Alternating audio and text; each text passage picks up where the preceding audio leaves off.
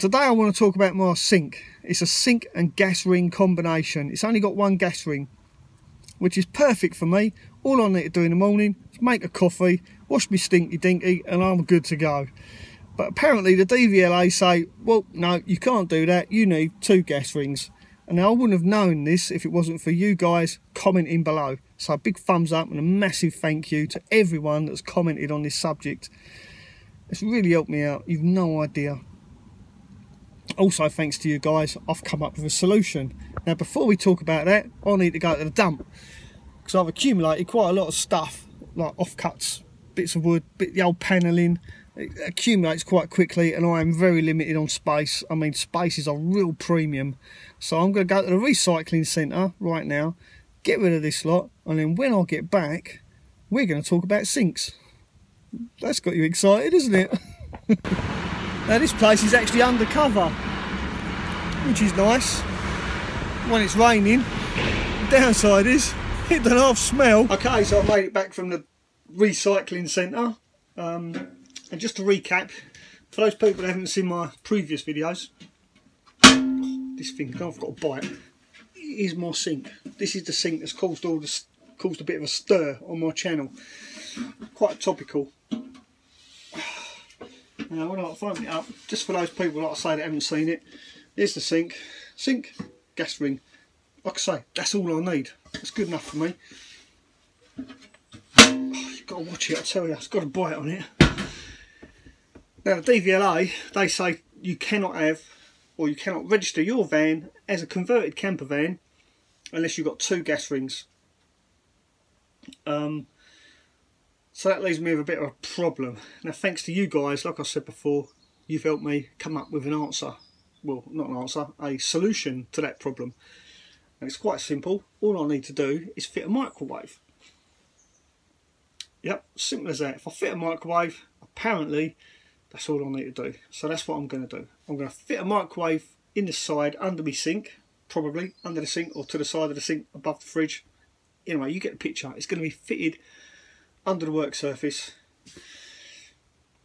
I'll take some photos, make it all look pretty, send the photos off to the DVLA and say, hey, can you register my van as a motor caravan? A motor caravan. Why do they call it a motor caravan? It's a camper van, for God's sake. Anyways, when I get me new V5C, whatever it's / logbook back, and it says on there motor caravan, guess what the microwave's going to be doing? It's going to be jogging on, and I'm going to turn that space into just a cupboard. That's my way of getting around it. Just hope they don't watch this video, eh? Right, so that's what I plan on doing. Yes, that's how I'm going to get around my sink. So once again, thank you guys for all your input, and yeah, most of all, giving me the heads up on it, because I would never have been none the wiser. Yeah, it would have been a real pain. So yeah, I'm really grateful, thank you. So the rest of the day, I'm going to sort out my ceiling. I'll need to insulate it and clad it. But before I do that, I need to sort the wiring out.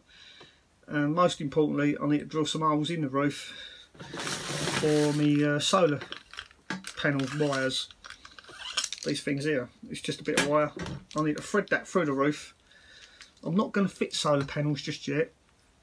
I'm going to wait till the spring probably. That's what I plan on doing. I probably won't because I'm not patient enough. I want it all done and finished. But I plan on waiting till the spring to fit my solar panels. So I've got this bit of wire. It's a proper, with proper solar panel connectors. I've got my flange. So this is going to be, I'll drill a hole in the roof. Flange then gets glued to the roof with mastic. I've got it somewhere. I suppose I should show you what I'm going to use for those people that aren't familiar. Back in a minute, just see if I find it.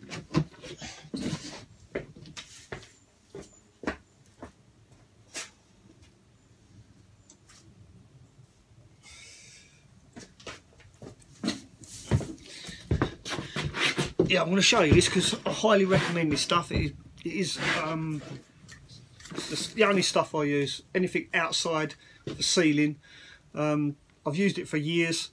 I've used it on, like, I don't know how many occasions. and it's never let me down. I mean, I've even stuck body panels to cars with this back in the day when I used to do that for a living.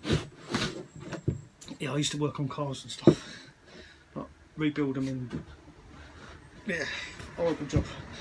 But yeah, this stuff, PU sealant and adhesive. I just call it mastic. When I go to the shop, they know what I mean. Once it's set and stuck, it's there forever. Unless the only way to get it off is to cut it off. So I trust it. I trust this to stick this to my roof and seal it. So that's what I'm going to do. Where I'm going to put it, I'm beginning to like this fan. I'll show you in the roof, because it's the roof, right? It's not sealing just yet. There's these plastic grommets. Look at that. It's actually like a plastic grommet. So what I'm going to, rather than cut through the metal, I'm just going to cut 2 holes in that plastic grommet from above or below, don't really matter. And then thread my wires through. Leave the plastic grommet in place, just drill holes in it, and stick my wires through that. Run them along this channel. Right, so it's only got to go from there to there, and to my solar controller, which is going to be there. Hopefully them wires are long enough. Yeah, so that's my plan. But to do it, I need to find shelter, because although the sun has come out now, I'm not trusting the weather at the moment. It was chucking it down just now. So yeah, I need to seek refuge under a motorway bridge again. But this time I found another one.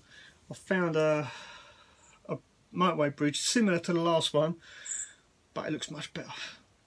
So I'm going to grab my drill and my mastic gun, find a motorway bridge, park under it. Oh yeah, I'll need a ladder as well. Get on the roof, drill some holes, do a bit of gluing. So let's see how that goes. Keep your fingers crossed. I'll report back in a minute. So I found a new workshop. This is better. The road isn't so busy. It's more of a country lane than a main road, but nevertheless, the M25 or the M20, not quite sure which one it is, it's above me. And more importantly, it's going to keep me dry while I drill my holes in the roof. Not that you'd think the weather was that bad now. The sun's come out. But 20 minutes ago it was absolutely chucking it down, and half hour before that it was beautiful and sunny, so I'm not going to take a chance. I'm actually going to stay here now and yeah, drill holes in the roof.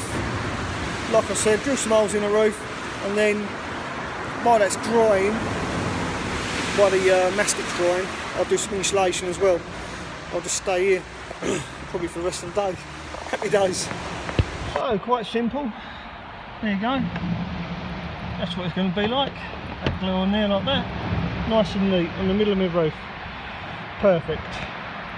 Here we go. My clamps are on the wires, and that pulls it down and holds the flange in place while the mastic sets. And I'm going to stay here for a couple of hours now, so that's got plenty of time to dry. I'm going to carry on doing some insulation on the roof. So there we go. It's all nice and cosy up there, all nicely insulated. All I've got to do now is put my vapour barrier up, but I thought I'd make a little video quickly just to show you what it looks like before I do that, because once the vapour barrier is up there, you're not going to be able to see it. Well, you will, but not very well. Look at that. Now you can see the benefit of the frame now. See, I'll put that frame up there for the fan and the roof vent, and that acts as a guide, as you can see. It acts as a guide where to put my insulation and where my cladding's going to go. So my cladding I can put around that, and when I put my vapour barrier up, I can staple my vapour barrier to that timber and then put some of that silver foil tape around it as well and insulate it. It'll be all nicely sealed off, nice and cosy. No damp's going to get in there, no moisture. But I've run out of that tape, so I need to go to the shops and get some. That's next. It's getting really dark. I think it's going to chuck it down soon. Now some people have asked me what that blue flashing light is. Don't worry, they've not come to get me. It's my alarm on my dashboard. It's got a little light. That's why that flashes. Yeah, alright, so that's cleared that up. Oh, state my hands, it's all glue and horrible.